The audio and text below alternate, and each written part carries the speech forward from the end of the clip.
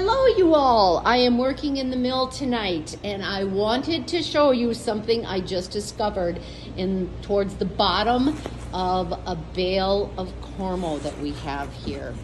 If you've never seen them, this is a massive wool moth infestation. Now, if you can see, this was deep inside the bale. So this bale, I have no idea how they got inside of it. If you'll look right here, well, there's a cocklebur. See these little tiny, they look like pieces of sand? Those are the eggs. These little white things are the cocoons. And thankfully, I see no live wool moths. So anywho, if you see anything like that in your wool, chuck it.